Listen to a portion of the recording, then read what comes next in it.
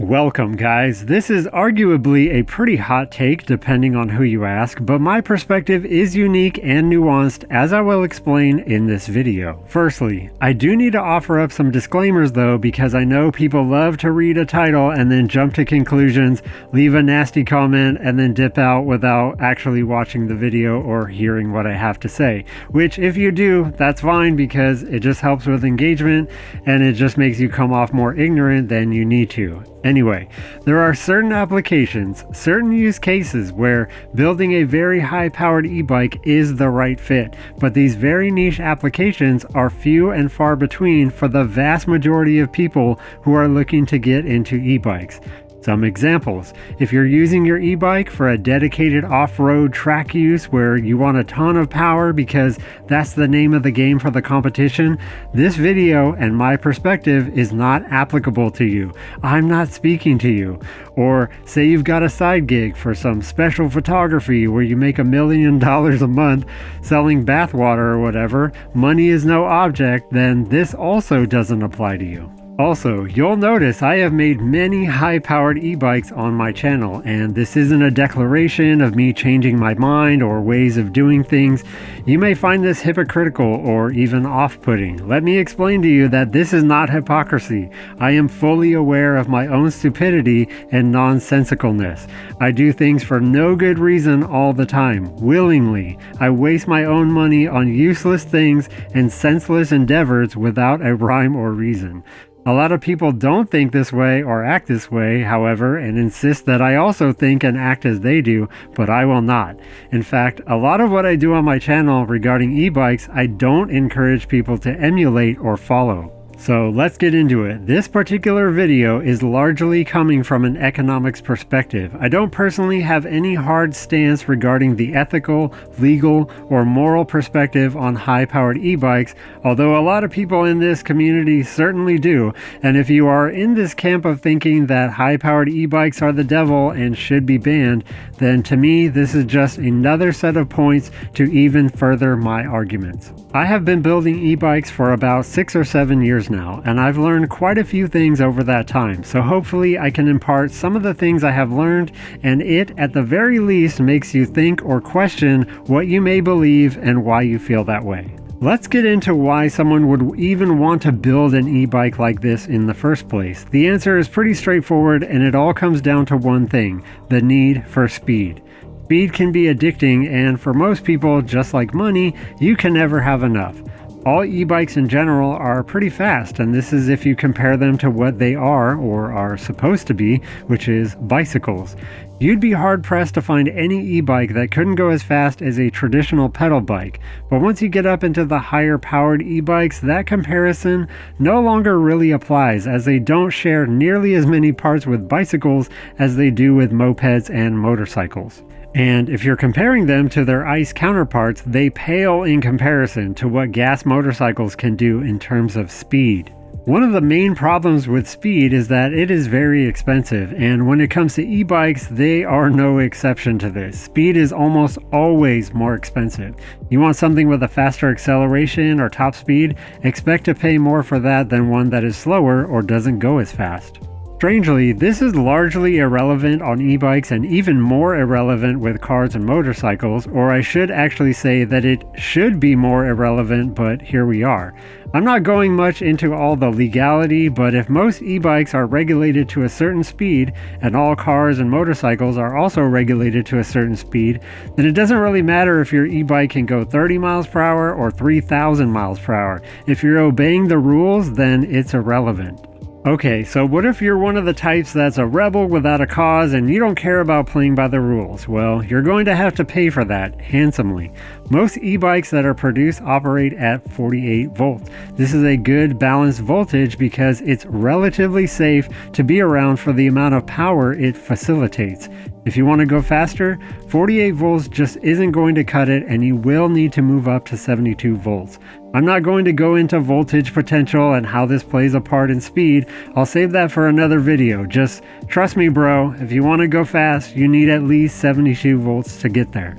And when it comes to speed and voltage, the more the merrier. Where this equation comes to crush your dreams of taking your e-bike out on the freeway just for fun is the unprecedented uppercut to your wallet.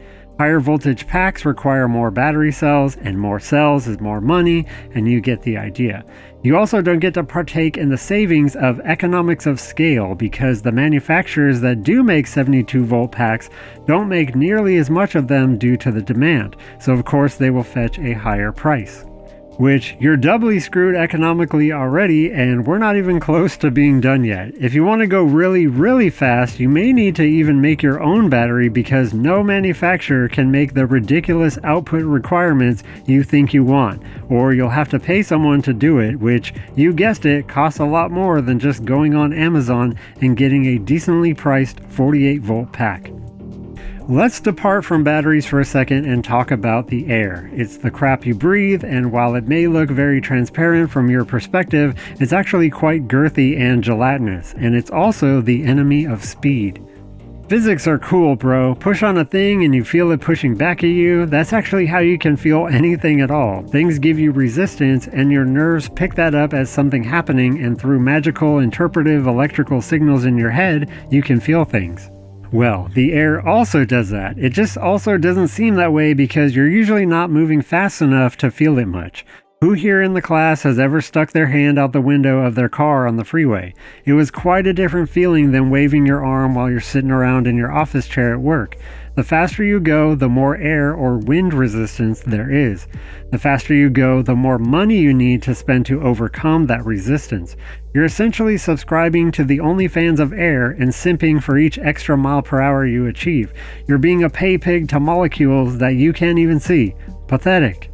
Here is something I learned pretty quickly when I first got into DIY e-bikes. 0 to 40 miles per hour is quite nice, not a whole lot of wind resistance. Sure, there is some, but it's mild. Once you hit 40, things start getting harder and harder for you, just like when you age. The amount of power you need to get even marginally faster than 40 miles per hour gets exponentially more difficult. It is of my experienced opinion that the sweet spot for e-bikes, at least in this day of November 2023, that are using traditional bike frames is 1500 watts. That's still a ton of watts, but there are a lot of unique properties of this wattage that are economically very attractive. For one, a 1500 watt kit is quite common now and can be had for very cheap. Secondly, you don't need a crazy battery to push 1500 watts. 48 volts will get you there easily. No need for expensive, larger, heavier 72 volt packs. Thirdly, this will get you very close to the 40 mile per hour threshold, but not exceeding it. Let's take a look at these real-world numbers from my own experience that you could see proven and documented on a ton of my videos on this channel. A $200, roughly, 1000 watt hub motor kit at 48 volts will roughly get you to 27 miles per hour. You spend $250 for a 1500 watt hub motor kit at 48 volts will roughly get you to 34 miles per hour. Now look at this, $600 for a 3 kilowatt hub motor kit at 72 volts will roughly get you to 45 miles per hour. And an $800 5 kilowatt hub motor kit at 72 volts will roughly get you to 54 miles per hour. Now, notice something peculiar here. To go from 1500 watts to 3000 watts, it's more than double the cost, but it's definitely not double the speed increase, not even close. To go from 1500 watts to 5000 watts, that is near triple the cost, but not even close to doubling the speed. I hope this drives my point across. I also want to point out that these are just the kit prices. These don't incorporate the battery at all, and as I just said about batteries, you have to pay more for the higher voltage batteries, which you will need to get up in the higher wattages. So this doesn't even take into account how much more expensive it actually is when you incorporate the battery price as well. Going 40 miles per hour on a bicycle is very fast and quite scary. The difference between 20 and 40 is much more dramatic than say 40 and 50, yet you'll have to pay most of the increase in cost to go that extra 10 miles per hour. It's simply not worth it economically. Just for sake of argument, I'm going to take a contrarian stance here and say, fine, that's all well and good, I don't care. I'm already into Findom, so I'm just going to buy the biggest battery that will not even really fit on my bike, and it's going to go 100 miles per hour. Actually, no, just a battery isn't going to do it for you. If you don't believe me, try hooking up that brand new 600 amp, 120 volt battery to your 36 volt controller and see what happens. Oh, you were thinking of buying a new controller anyway. That's cool. Hook it up to that 500 watt motor. It should make everything so much faster now. Were all the phase wires supposed to fuse together as one and instantly demagnetize all your magnets in your motor? That doesn't seem like going faster to me. It does seem very expensive though. Alright, maybe I'm wrong. Just get that 8 kilowatt rated motor and that should do it. Now we're talking. Those center pole rim brakes should be fine for slowing down from 70 miles per hour, right? Hope you have some suspension going on because hitting a rough patch on the road at freeway speeds can be quite sketchy on a rigid frame bicycle. Maybe time to invest in more than just a helmet too. Losing skin is cheaper, but it is a longer investment time horizon. You sure you want to run those Amazon basic branded tires to 80 miles per hour? Seems much safer if you upgrade those to motorcycle tires. Might also need some motorcycle rims to go with them. For some reason the steering is twitchy as hell anywhere over 50 miles per hour. I think I might add a stabilizer. You want me to continue with this scenario? Now that you've invested over $6 grand into your bicycle, it finally goes as fast as you want it to. It goes 73 miles per hour. That's amazing. Well, it was amazing for about 3 days, and then you saw this other guy on YouTube and he went 76 miles per hour, and I'm not some chump. I want to be the guy that's faster than all the other guys. I want all that attention from strangers on the internet telling me how cool I am. Well, some of them are telling me I'm stupid and crazy and how I'm a terrible influence towards others, but a lot of them are saying how cool I am. What can I do to be that guy? What do I need to buy to make me faster? You mean my $1,700 custom battery? It doesn't output enough amps and I need to buy the $2,500 one? I guess I can try and sell this one and get that one, alright? I mean, I already spent like $6 grand on my bicycle. When I think of it, another $2 grand, that's not that much, right? Now my bike goes 82 miles per hour and I'm the king of the e-bikers. They all wish they could be me. Damn, that guy posted another video and now his bike goes 90? As with most metrics of achievement, things quickly devolve into a carrot measuring contest where everyone wants to be the big man on campus. I personally don't see this practice as a real benefit to anyone beyond maybe taking your bike to a track and competing for sport. At best, it puts yourself in danger, and at worst, it incentivizes others to attempt to beat your high score. Again, I don't really have a strong stance on this, but I could certainly see how others would. People are going to do as people do, however, so I don't see this ever stopping regardless of what anyone thinks of it. So, you've modified your bike with all kinds of motorcycle parts, and it's very expensive and it goes highway speeds. That's really cool, man. That's a great achievement. How many times did you go 80 miles per hour? Oh, only that one time? It was so scary and you felt like you could lose control and die at any time? I guess that's kind of fun though. You don't ride it on the freeway? If you did, how far do you think it would go on that battery at 80 miles per hour? Only 6 miles? Yeah, you're right. I could see how dumping hundreds of amps sustainably would drain the battery pretty quickly, and that motor and controller do get really hot. I wonder how long they will last doing that repeatedly. Do you think that battery will degrade faster by pushing it so hard and needing to recharge it so often? I hope you guys are getting my point. Let me offer you yet another alternative view. If it looks like a motorcycle, it rides like a motorcycle, it uses a lot of motorcycle parts, but doesn't go nearly as fast as a motorcycle, not even half as fast, it costs 4 times the amount a used motorcycle would, you never have to replace a $2,000 battery, it gets about 30 times the range at 70 miles per hour, and you can immediately fill it up and go 30 times more. You can ride it legally and safely on the highway and get to a destination very quickly. Billy, did you ever ask yourself, why don't I just buy a motorcycle? Well, yeah, but this one, it's electric and it's a bicycle. Well, that's true, Billy. That's very true.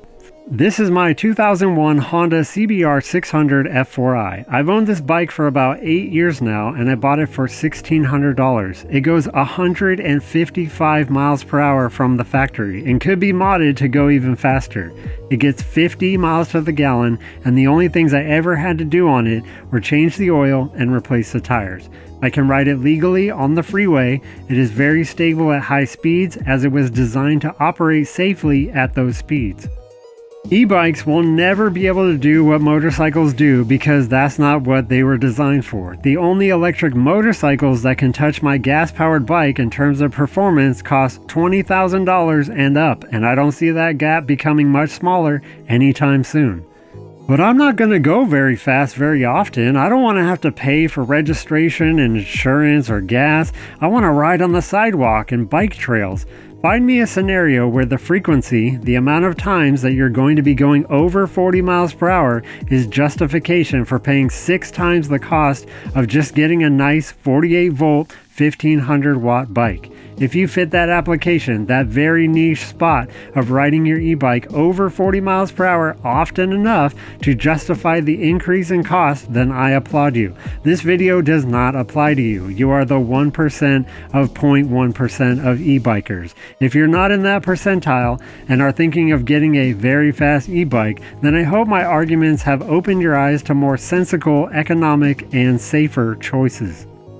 Will I personally continue to waste my money and build stupid e-bikes that go too fast? Of course I will. Not because it's the smart thing to do, but because what else is there for me to do here now? Last year I already began gathering parts for a 60 to 80 kilowatt build, and it should be pretty fast.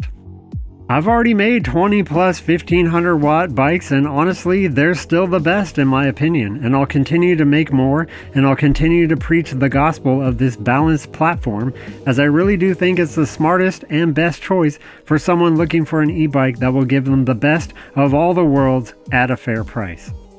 If you agree, let me know in the comments. If you disagree, present your best arguments and let's fight it out in the comments. Thanks guys, you're the best, take care, and I'll see you in the next one.